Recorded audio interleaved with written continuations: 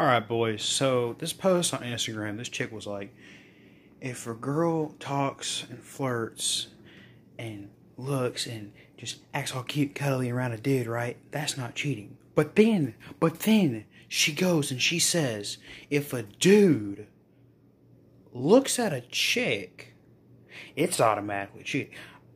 I don't know where y'all stand, but to me, this ain't adding up. You know what I'm saying? I don't have a PhD. I didn't go to Harvard.